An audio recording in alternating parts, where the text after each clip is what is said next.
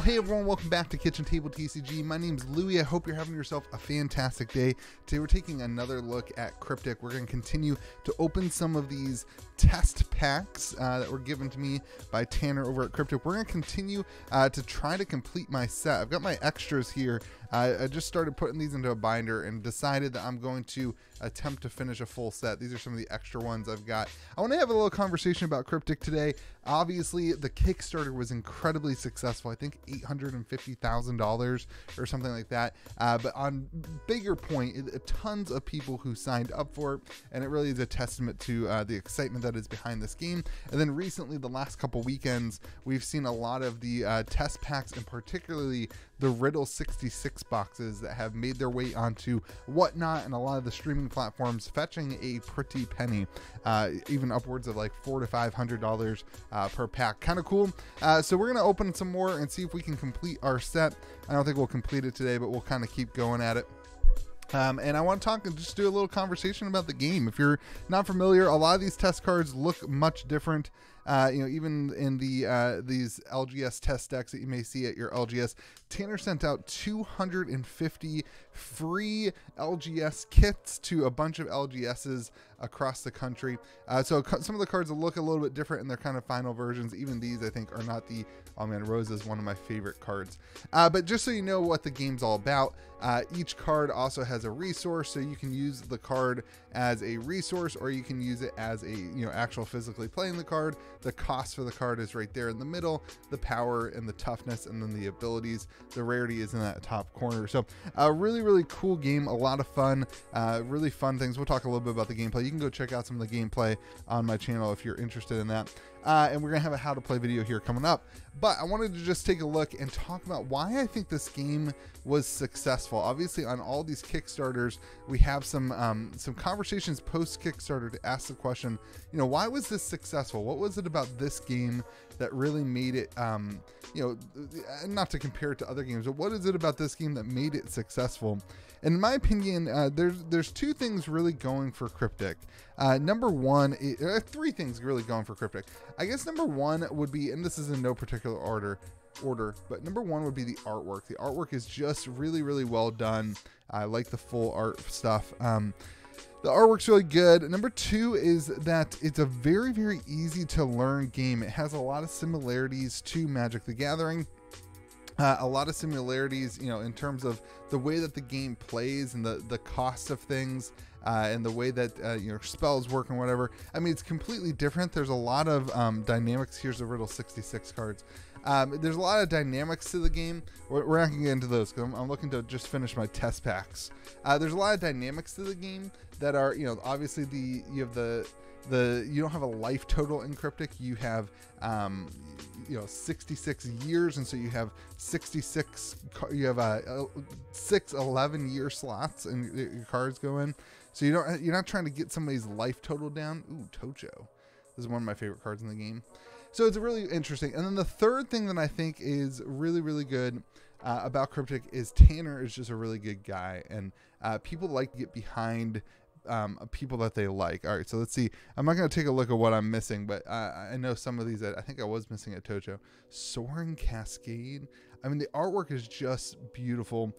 And I think if people like to get behind somebody that they think is a good person, and that's exciting. And Tanner just has this attitude and this personality behind him that I think is really fun, and I think people like to get behind. So, but going back to the idea that the game is easy to pick up and learn, something like this card, it's like it's so easy to understand. You can see its cost, you can see, and I mean, again, they've changed the way that the card design is, but you can see easily what the card does, and it's just a way, the similarities to Magic the Gathering make it a very easy game to pick up and learn.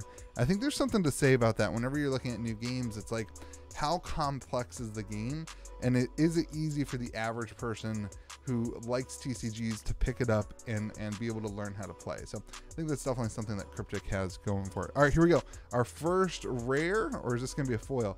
Ooh, our first rare is a Tribulation. I love that artwork. Let me move the lights over. I was trying to, oh, that artwork's super cool. I love it. All right, in our foil, nope, another rare. Renewed Tenacity. Oh, that cool. The artwork in this game is phenomenal. It is absolutely phenomenal. And our foil, oh my gosh, is that an, oh my gosh.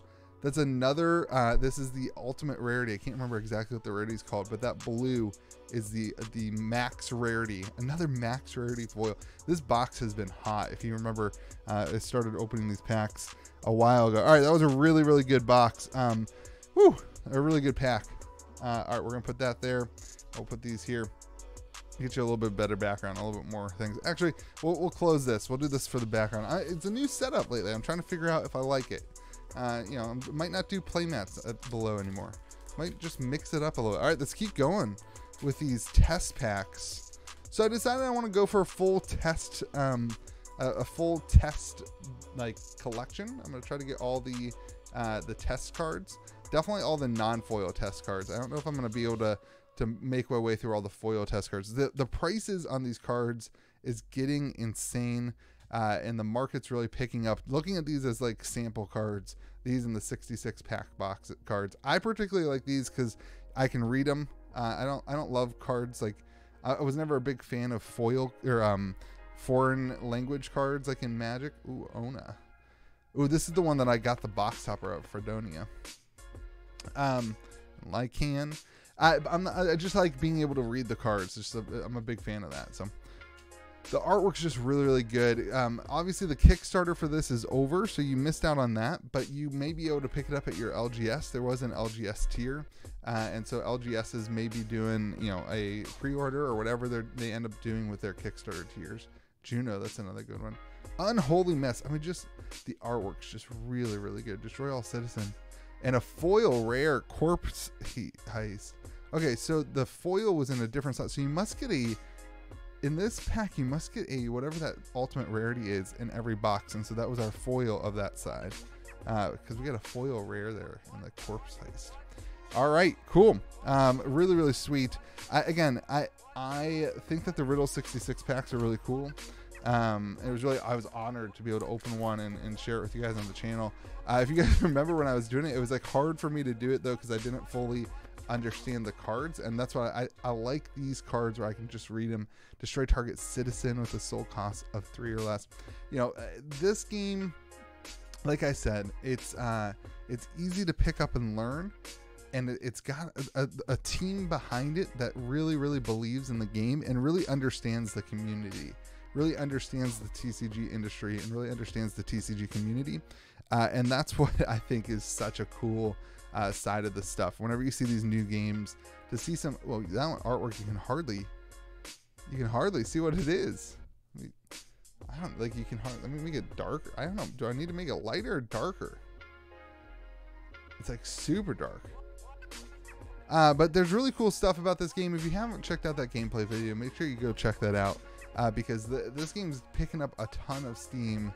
A ton of interest. Ooh, Ravana. This is super cool. So Ravenous destroys 11 years cards when not blocked. 2 of them instead of 1. So in Kryptik, you have 6 11-year cards, which represent your 66 years on the island that you're battling on. And so instead of dealing damage to each other, you are destroying each other's cards. And when one of your 6 11-year cards gets destroyed, it actually goes into your hand. So as the game goes, as you get quote unquote weaker, you actually get more cards in your hand. So it's very, very interesting. It's a super intriguing game design, Felicity, and it's a lot of fun to play. So go pick it up. Go check it out on Tabletop Simulator. Oh my gosh, Osiris, another super rare. I can't remember the rarities. It doesn't say. I mean, it says. I'm butchering this video right now. Void rare. So this. Oh my gosh, our pulls are incredible. 1 rare or void rare. So we've been doing really, really good on these packs. Absolutely incredible. Osiris is a really cool card. Let me show you what Osiris says. I've been trying to hop in on this about once every other week. I've been really playing just to kind of learn. Sidestep's a really cool mechanic. It can only be blocked by other citizens with sidestep. Then when it enters the islands, you get to probe 3, and you can cast 1 Ascendant Citizen from your limbo pile each turn. So really, really cool. The mechanics of this game are tight, and they've got a whole team. They've got you know, a linguist that has developed the cryptic language that you saw on the Riddle 66 boxes, and it's really, really, really the depth of the lore and the depth of the game is something that you cannot you just can't take lightly, and I think it's really, really awesome. So big fan of Kryptik. I don't like that card that I can't see the artwork though. The other artwork is phenomenal though. Like, this is one of the biggest selling points of TCGs also is the way that the card just looks when you look at the card, and Kryptik did a good job of just making the cards look really clean. Again, these are not the final frames. The final frames on Kickstarter ended up being different, but huge fan of Kryptik. Let me know what you think in the comment sections, and if you've played, you know, let me know your thoughts on the game, that side of things too. Charlie's Ascendancy. We already pulled a foil Charlie. Oh my gosh, are we gonna get another foil? Oh my gosh, I feel like our pulls are insane. Another void rare. It's supposed to be 1 in 3 packs. We have not hit the crystal. The crystal we got in the box topper of my box, but there could be a crystal foil. The crystal foil I have it back there, but go watch my other box open, my original one of this from the box topper. Super, super cool. Really, really great game. Really, really great artwork. And I'm trying to complete this set. Oh man, I love it when, oh, this is the name. That's an error, I think. I think it was I think it's supposed to have an actual name, and they just left the placeholder in on accident. There's a duplicate for me. I'll be in the marketplace trading my duplicates to try to finish out my set here. Here we go. Our last foils. Give me that crystal foil, baby. That's what we want. Give me that crystal foil. That would be amazing. Here's a rare. Delilah. Brennan, we're going to get another void foil? Oh my gosh. What is happening?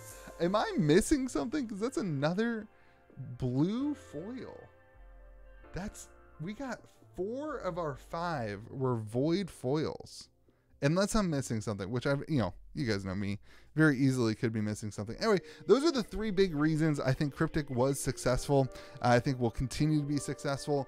You got a game that's extremely easy to pick up and learn, especially if you're familiar with Magic the Gathering. And in our industry, most people are familiar with Magic the Gathering. Now, that being said, it has balanced a lot of the issues with Magic the Gathering. You don't get land screwed because every card has a resource attached to it.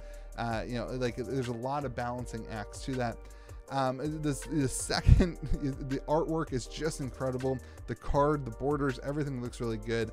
But probably the most important thing is that Tanner is just a really, really chill guy, a guy that the community can rally behind, and a guy that people want to see succeed. When they talk to him, he's friendly, he's kind, he's a guy that people want to see succeed, and so they're willing to get behind a new TCG. So if you have the opportunity, make sure you go join the Kryptik Discord channel. I'll leave a link in the comment section below. Hop in the Kryptik chat in our Kitchen Table TCG Discord server as well. And yeah, would love to see you guys there. Hope you guys have yourself a fantastic day. Remember to be kind to the people around you. If you're in that trade server, I'll be putting some of the duplicates I have up to trade to try to get a full set. Hope you have yourself a fantastic day. Remember to be kind to the people around you. We'll see you again next video.